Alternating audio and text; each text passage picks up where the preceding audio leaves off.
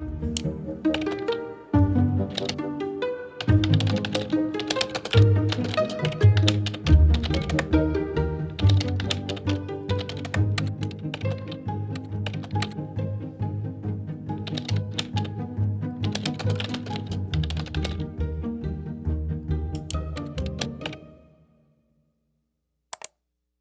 right. Hey, we are in week 4 of a series titled Things Jesus Never Said. And so if you haven't been following along with us, if you haven't been here through any of these, I encourage you to go back, go to our website, or you can go to our YouTube page and watch the messages and sort of catch up so that you can hear some of the other things that Jesus never said. But to catch you up for those who haven't been here, let me just sort of recap where we've been. Week 1, we sort of did an intro to the whole thing, and we basically brought it to this point. The devil comes to do 2 things, to thieve and deceive. And what we learned is our way to combat his tactics. So what he wants to do is he's not going to come in and he's not going to tell you a lie that is so far from the truth that it's obvious. What he's going to do is he's going to come in, he's going to tell you a lie that's very, very close to the truth, just a very slight deviation. And then what happens is over the course of time, the longer we stay on that path, the further away we get from the truth, and then we ultimately end up in places in life that we never ever wanted to be. And so what we said is, the thief comes to kill, steal, and destroy. That's what Jesus said. And then what we said about that is, he is here to deceive and thieve, and his word is our weapon. How do we know what's right? Well, how we know what's right is digging into God's word and letting God's word reveal the truth to us. Week 2, the thing that we said that Jesus never said is that church isn't important. I want you to go back and watch that if you haven't had an opportunity to hear it. And it's basically this, that we live in a world today that's so fast-paced and it's so crazy, and we get pulled in 20 different directions, and there's a temptation for all of us to go, I'm exhausted, I'm tired. You know what? I can worship anywhere, and so church isn't that important.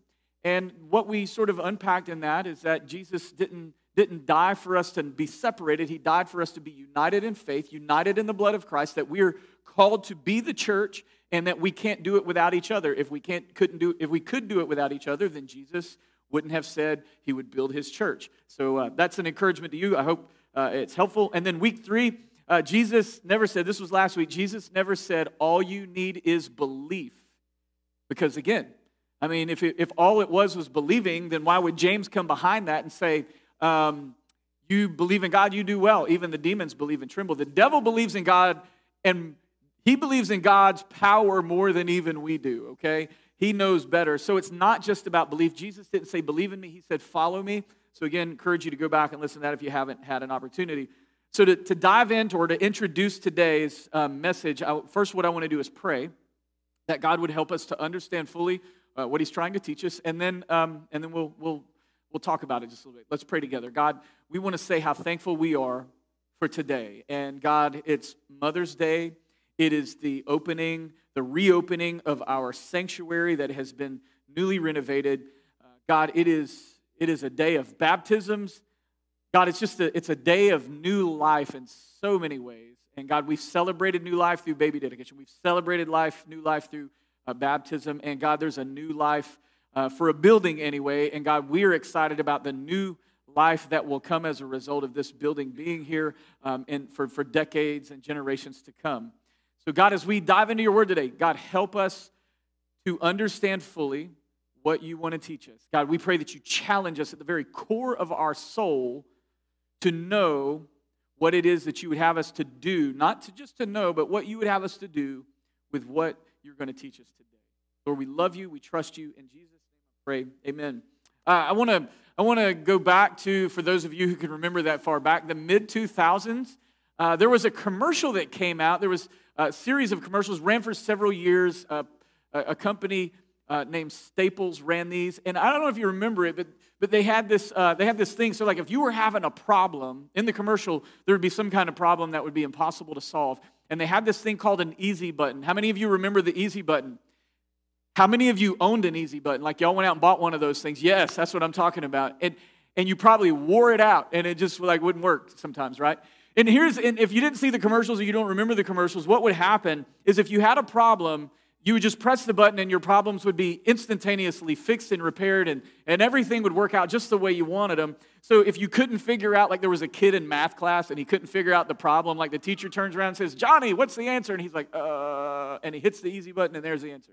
I mean, how many of you would have loved that when you were in math class? Amen to that. There was another one where like the kids are at home and dad's trying to change the diapers, and you can tell it's like dad's maybe first or second time changing the diapers, and it wasn't just one baby, it was like twins.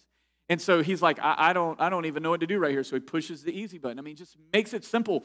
Or there was another one where there's a guy just having a hard time at work. He couldn't figure something out, so you know what? He just pushed the easy button. And there was one commercial where actually the guy comes into his job, and he looks just lost. And his coworker says, hey, are you okay? What's going on? And he says, I can't find my easy button. And she was like, oh, well, you can just borrow mine. So he used her easy button to find his easy button. I mean, sort of a, kind of nightmarish type thing where you're trying to follow all these trains of thoughts. But there was, that was the commercial. That was the slogan. The slogan of the campaign posed the question, don't you wish there was an easy button for life? And Staples said, now you have one for your business. That was their push. Now, don't we wish like there was an easy button for life? Don't you wish that there were just times in life when difficulties came your way that you could just push the button and everything would be made right just like you wanted it? We all know that that's not how it works. And to help us and set up and understand fully what Jesus did say, the thing that we're going to talk about today that Jesus never said is Jesus never said life will be easy. Now, there's a lot of people that, as strange as this may sound, there's a lot of people that believe that way. That, hey, you know what? And all you got to do is commit your life to Jesus, and once you surrender your life to Jesus and you're saved, the rest of your life is just going to be a piece of cake. It's going to be easy. Everything from here on out is just all downhill. Jesus never said that, and that's why I wanted to take just a few minutes and encourage all of us today, particularly moms today, since it is Mother's Day. So Jesus never said, if you follow me, life will be easy. Well, what did Jesus actually say? If he never said life would be easy, what did he say? Well, here's several verses. I want to run these by you real quick. In Matthew chapter 7, verses 13 and 14, Jesus said, enter by the narrow gate. For the gate is wide and the way is easy that leads to destruction, and those who enter by it are many. For the gate is narrow and what? What does that say? The way is hard that leads to life, and those who find it are few. So Jesus says right here, the gate that leads to life is a difficult path. It's a difficult way, and we'll talk about why that is in just a few minutes. In John chapter 16 and verse 33, Jesus said this. He said, I have said these things. He was talking to his disciples that in me you may have peace. What do the yellow words say? In the world you will have tribulation. Has that been anybody's experience today? Like in the world you've had tribulation? Good, none of you. That's amazing. I need you to come up here and preach the message, and I'll go sit out there and listen because I'm still trying to figure this whole thing out. Right? We all know that. Like the world is hard. There's tribulation in the world. Jesus said if you're going to follow me, back in Matthew 7, 13 and 14, he says, listen, if you're going to follow me, that's a narrow path and that's a narrow gate, and its way is difficult, it's hard, and there's few who find it. In 2 Timothy 3:12, Jesus didn't say this, but Paul did, under the inspiration of the Holy Spirit. He says, indeed, all who desire to live a godly life in Christ Jesus will be persecuted. Did any of you know that when you accepted Jesus by faith, when you stood up in a baptistry one day to be baptized, did you know that you were signing up for persecution? It probably wasn't presented exactly that way to you, right? It wouldn't, hey, like, listen, you come follow Jesus, you'll get beat to death your whole life. I mean, people will verbally abuse you, they'll challenge you, like the devil's going to be on you. You didn't know that you were signing up for that, but that is actually what Jesus teaches. So here's a question. Like if we presented the gospel that way. Hey, listen, do you know Jesus? No, I don't know Jesus.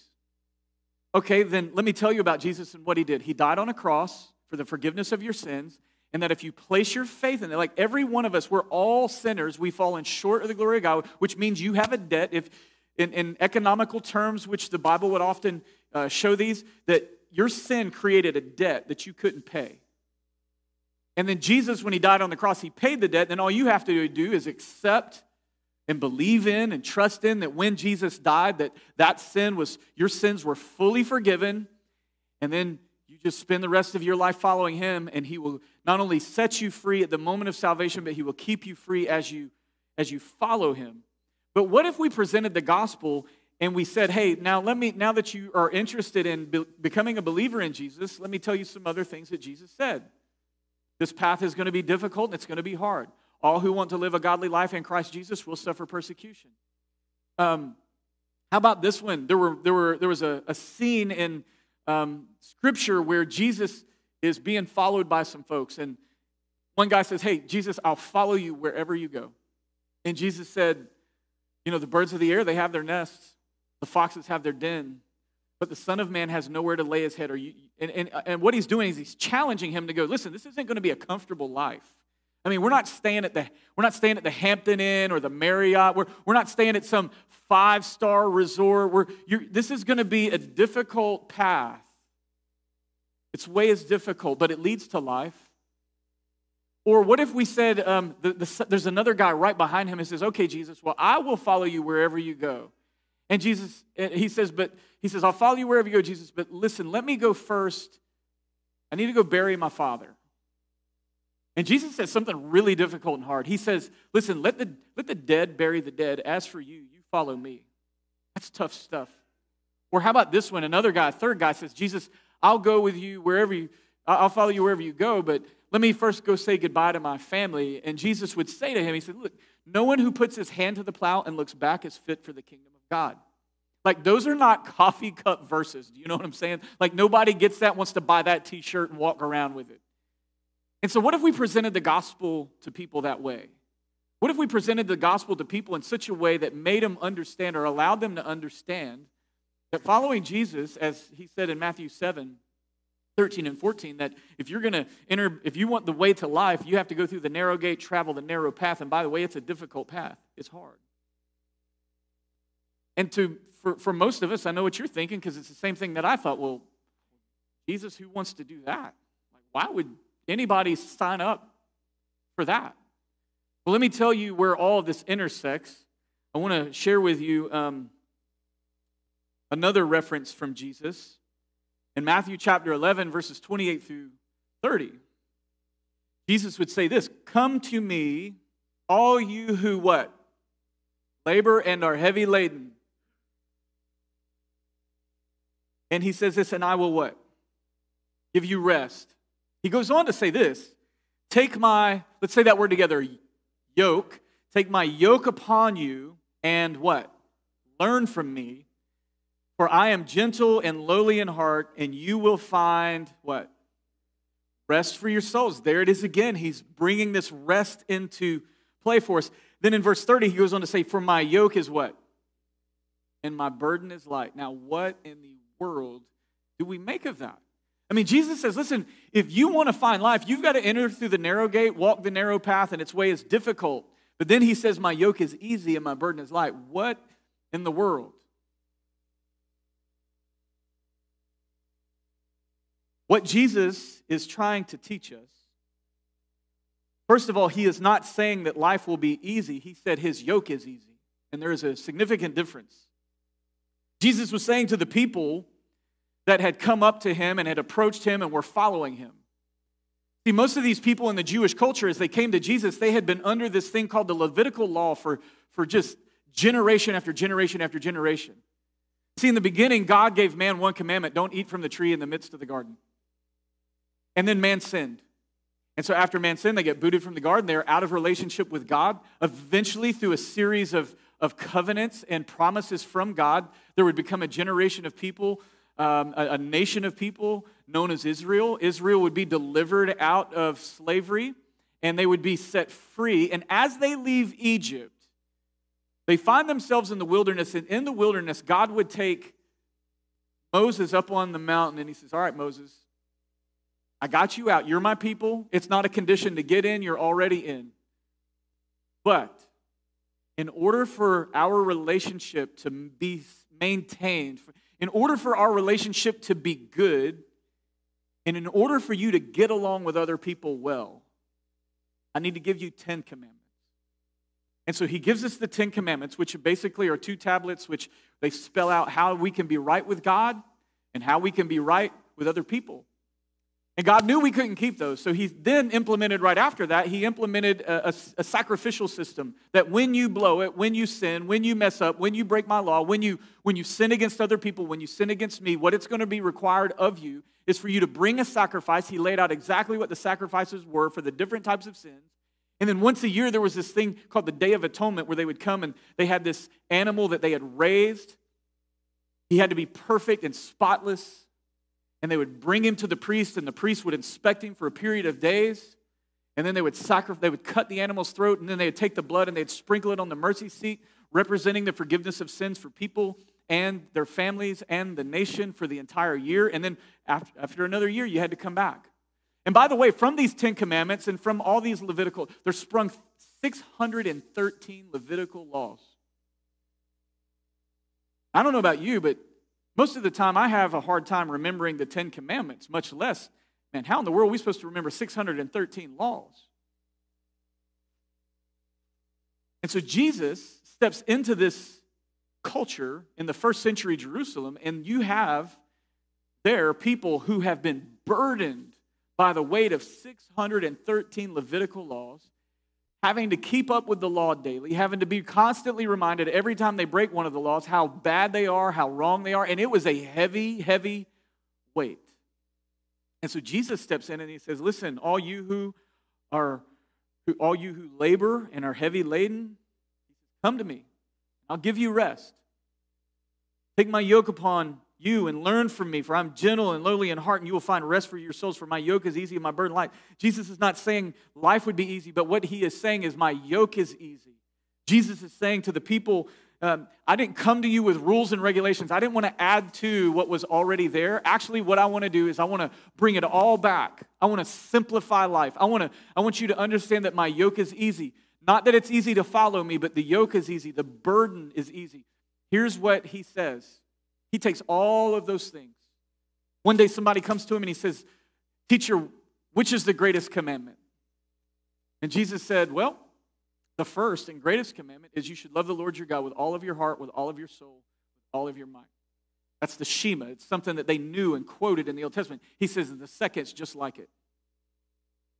That you should love your neighbor as yourself. So Jesus takes all of those things, he pulls them back and he says, hey, listen, here's 2 things. Love God, love people. Love God, love people. Take my yoke upon you. Learn from me. Because my yoke is easy and my burden is light. And when he talked about yoking, see, a yoke, many of you being from an agricultural area, we kind of understand a yoke a little bit, but what they would do is a yoke is a big wooden thing where you would take 2 ox and they would put them together and they would tie the ox onto it, and then that's what they would use to plow the fields. But what they would do is oftentimes when there was an inexperienced ox, if there was a young one who was just coming into maturity, was strong enough to help pull, what they would do is they would take an inexperienced ox and they would yoke him together with an experienced one. And so for a while, what would happen is that inexperienced one, he would try to pull off, he would try to go his own direction, he'd try to do his own thing, but what he would do over the course, they would keep him yoked together for 2 to 3 days straight. And what would happen over time is the young, inexperienced ox would eventually fall in line with the older, more experienced one. And now, instead of having a hard time fighting against, they now are able to work together to produce the plowing of the field. And Jesus is saying, listen, take my yoke upon you. In other words, Jesus is saying, you put my yoke on. So me and you, we will be yoked together. And you're going to fight, and you're going to push, but if you will stick with me, if you'll stay with me, yes, the path is difficult, because there is a fight that's going to ensue. You're going to try to do your own thing. You're going to want to do your own thing. But if you will stay with me, my yoke is easy and my burden is light. And there is a path that you will find yourself on that will lead to life and it will lead to rest. So what's the answer? How can a Jesus follower, how can someone who's following Jesus, or how can following Jesus be both easy and difficult at the same time? Paul, in many ways, if we think about it, it's after a person comes to faith in Christ that the fight begins. See, prior to coming to faith in Christ, there really wasn't a fight. I mean, I just did whatever my flesh wanted to do. I mean, if I thought it was a good idea, I just did it. If it, it's kind of like culture teaches today. Hey, if it feels right. And here's the problem with that. When we come to faith in Christ, suddenly we know something. We know that there are things that are harmful for us. They're harmful to our relationship with God. They're harmful in our relationship with other people. And so we all of a sudden this fight begins within us. And this fight it's a struggle, and sin heats it up. And it's not until we come to the knowledge of sinfulness and what sin is that the struggle really begins. So when we become believers in Christ, when we begin to follow, there's this fight that ensues. All people are born with a nature that's bent towards sin, which is why we don't need to teach our children how to bite, how to hit, how to scratch. I mean, if we had to teach our kids that, then who taught them that? Right? I mean, none of us did that. None of us sat them down one day and said, okay, listen. All right, little Joe, look, I know you're a year old, but listen, come Sunday in the nursery, they're coming for your toys. I just want you to know that. And when they do, you just deck them or you bite them, and if you do, they'll leave your toys alone. Like, we didn't teach them that, but they do it. Why? Sin nature. It's the fight, right? And so when a person is converted, the sin nature doesn't disappear. And so the internal conflict begins to rise up within us. There's an eternal conflict. There's a struggle that begins to happen. And the Apostle Paul would have some insight on this. Listen to what Paul says. In Romans chapter 7, verses 21 through 23, Paul says this. He says, so I find it to be a law that when I want to do right, evil lies close at hand. For I delight in the law of God. In other words, I just love the law of God, and I know it's right, and this is what I want to do, and I want to live my life full on for the glory of God, and I want to do things that elevate God in my life. So in my inner being, this is what, but I see, watch this, he says, but I see in my members another law. What are those two words? You ever feel the war inside you? I do. I mean, all the time. Listen, when people are in the fast lane going lower than the speed limit, there's a war, right? When people get in the checkout, the express checkout line, 10 items or less, and they got 11 in the buggy, you know how many you got in that buggy? There is a war raging, right? And we all deal with it. And your wars are different than my wars, but every single one of us have wars. Parents, you ever had one of those days when your kids were just, like you're wondering if their teacher gave them Red Bull at school, and you're having one of those days where they don't listen, you're stressed out, and the war is raging up in you? Do you know that feeling? Amen. Thank you. Honesty is a good trait, okay? Like we can be it's a safe place. We can just share, all right? Like, as a matter of fact, let's just go ahead. Everybody just take one person at a time, stand up and share like your meltdown moment. No takers?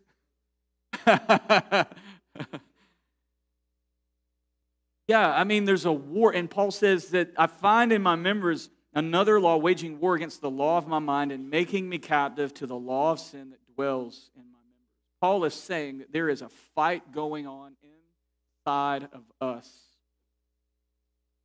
I don't know if you've ever had to fight for anything in your life. I don't know if you've ever been in a physical fight, but physical fights, they usually don't last long unless you're a professional, because we just don't have that kind of endurance, right? Physical fights don't last long, but you know what fights last longer? It's the emotional fights. It's the psychological fights. It's the mental fights. Those things can last years, and they are heavier than any physical fight that you would ever endure. And we felt that, right? You've probably been there. You've laid in bed at night, your wheels spinning. You can't turn it off because there is just something that is turning inside of you, and your mind just can't switch it off because you got to struggle. And it's an emotional one. It's not a physical one. It's emotional, and it is a fight. And it's exhausting. But what Paul is talking about is a spiritual fight. And the problem is that we don't know that we are in a fight. We didn't know that we were signing up to start a fight until we began to follow Jesus. And the law begins to show us things, and then the fight and the struggle begins to happen. In the beginning, when we begin to follow Jesus, it's interesting. We can't even say no. Right? Like, there's a temptation that comes. There's a fight that ensues inside of us, in our heart and in our minds. And in the beginning, we have no ability, or very limited ability, let me say limited ability, to say no and to fight the good fight. In other words, to follow Jesus and to stay committed to the path. But as we grow stronger, as we tie ourselves to Jesus, as we put his yoke on us, as we do that, he instructs us. He teaches us. Suddenly, he's pulling weight that we couldn't pull, which kind of goes back to the whole thing that, another thing that Jesus never said listen, life will be easy, and he'll never put more on you than you can bear. Not true. He'll definitely let you walk through things more than you can bear so that you trust in his strength, which is, again, why we should yoke ourselves to Jesus. As we go stronger, we develop the discipline, the maturity, and the trust in Jesus to be able to fight the good fight. One of the more important aspects of fighting any fight is you have to know what you're fighting for. Do you know what you're fighting for today? What are you fighting for? It's an important aspect of fighting, right? You need to know what you're fighting for. For instance, if somebody comes up to me and says, hey, look, I want what you're about to eat, and I'm going to fight you for it, I'll be like, dude, have it. Like, man, I'm not getting beat up over some food. Like, I don't want to get cuts. I don't want to get bruised. You can have my food. I'll buy you some more if you want. But if somebody comes to me and says, hey, look, I want your kids, and I'm going to fight you for it. It's going to be a fight, okay? It's going to be an all-out fight. And you are going to have to just knock me out. And then you're going to have to make sure that you probably need to make sure I'm dead, because if you knock me out, I will wake up. And to quote somebody from a famous movie, I will find you. Right? You have to know what you're fighting for. See, I'm going to fight harder for my kids than I am for a piece of food. And so will you. See, it's important to know what it is that you're fighting for. This is an important part of a fight. So I want to give you two lies from the devil concerning your fight and what we're fighting for ultimately. Right? The two lies from the devil is, number one, you're not in a fight. You're not in a fight. Don't listen to anything that preacher says. You're not in a fight. There's not a fight. Just go live your life, do what you want, be happy. No, you're in a fight. Now, you won't know for sure that you're in a fight, or you won't feel the tension of being in the fight until you begin to say, hey, look, I'm a follower of Jesus, like these folks did in the baptistry today. Like, hey, I'm following Jesus. That's who I am. I'm a follower of Jesus Christ. When you do that, the fight begins. So the first lie from the devil is that you're not in a fight. The second one is you can't win. Why bother? See, again, if I know some big dude comes up and says, hey, man, I want your food. All right, you can whip me, man. You can have my food. Like, I know you can handle me. But that same big dude, and I don't care how big he is, he comes after my kids, I'm going to do what I can. All right? You got to know what you're fighting for. And the reality is the devil's going to say you're not in a fight, or he's going to tell you you can't win the fight. And you know what? He's probably right. You can't. But greater is he who is in me than he who is in the world. And listen, I don't care whether or not I have the ability to win it. As long as I put my faith and trust in the strength of Jesus Christ, then Jesus is going to fight my battles. And what did we sing just a while ago? When I fight, I'll fight on my knees. It's the strongest position for any of us as believers and followers of Jesus Christ. When it comes to your family, when it comes to your spiritual life, what you need to do is you don't need to stand up and fight. When somebody comes against you, when somebody gossips about you, you don't need to jump up and fight. What you need to do is drop to your knees and you just sing that song to Jesus. When I fight, I'm going to fight on my knees. Because the battle belongs to you. He will. He will fight your battles. And y'all missed a good amen point, but that's okay. It's okay. It may be because maybe you need to realize that you're in a fight. I hope today you walk out of here and you realize that I am in a fight. Every single day of your life, every minute of your life, every breath you take, you are in a fight. And you don't have to win. Because won the fight for you. You and I need to rest in that. Listen to this. Today, moms, you're going to get a gift. And it's going to seem like the most ridiculous gift. Like, what was he thinking picking this out? Like, this is dumb. This isn't like feminine. This isn't a girl's gift. You're going to get a little stress reliever boxing glove. Okay? You're like, boxing glove? Like, what about flowers or something feminine? No, we're giving you a boxing glove. Okay? It's a little red boxing glove. It's a keychain. You put it on your keychain when you get stressed out and your kids are giving you one of those days, you just squeeze that thing till you can't squeeze no more. Okay? When your husband is giving you a hard time, you just keep squeezing, okay? You can have more than one. You can have one for both hands. Kids, husband, kids, husband, kids, husband, kids, husband. I want you to have it. This, as we began dreaming about this day and thinking about this day, we wanted to get you a boxing glove to remind you that every time you grab your keys before you leave the house, that you will be reminded that you are in a fight. But it's a fight that you don't have to win. Kids, you're going to fight for your kids. You're going to fight for your kids every single day of your life because you know who wants your kids? The enemy wants your kids. We stand up here and dedicate babies. The enemy wants your kids. The millennial generation, less than 20% of millennials claim to be evangelical Christians. Less than 20%. He's winning the fight. So what we do is you got that glove, you go grab that glove and you go get on your knees beside your bed and you start praying for your kids.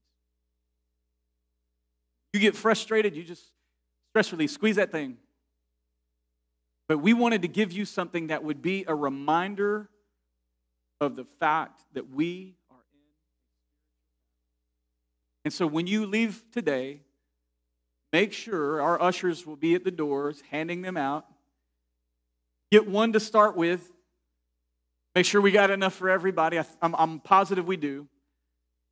I'm pretty sure there's probably enough close to for everybody to have one. But ladies, everybody grab one on the way out, and if there's some left over, you can take what you want. Maybe there's a friend you know of that needs encouragement. Maybe there's a friend that you know of that's in a fight, and maybe you take that keychain to him and you go, look, I want you to know that the strongest place that you'll ever be is on your knees. You let God fight your battles for you and take this keychain as your stress reliever and as your reminder. But I want you to know, moms, you are a gift from God. And we know that, as they say, the struggle is real. We know that every day that you're trying to parent, you're asking your kids to kind of take on the yoke of Jesus. It's kind of like you're yoking together with your kids, and sometimes you feel like the experienced one, and your kids are just fighting against you and pulling against you. You stay the course. You keep fighting. One day, I promise you, your kids will look up and go, look, I know I fought you every single day of my life till I was however old they are, but they're going to look up one day and they're going to go, thank you for being faithful. Thank you for teaching me. Thank you for always fighting for me, even when I wasn't fighting for myself. Moms, happy Mother's Day.